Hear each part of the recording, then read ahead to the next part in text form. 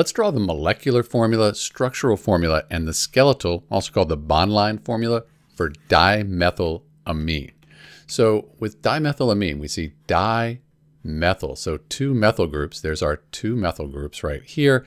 And that amine, that's going to be a nitrogen single bonded to carbons or hydrogens. So let's draw that in.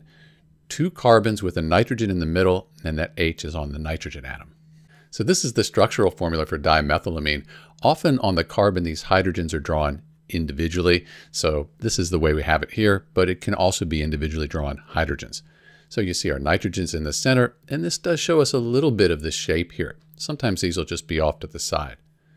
If we want to draw the skeletal or the bond line structure, we'll have a line here, here, we'll have our nitrogen, and with the nitrogen, we will show the hydrogen, but we don't show the hydrogens bonded to carbons. Looks like this.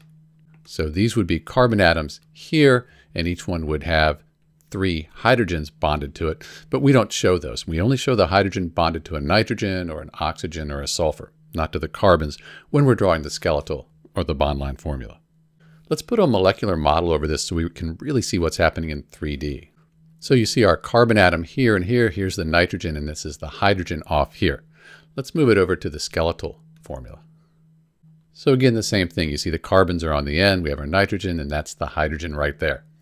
That's it. This is the molecular formula, structural formula, and skeletal or bond line formula here for dimethylamine, CH3,2NH. And this is Dr. B. Thanks for watching.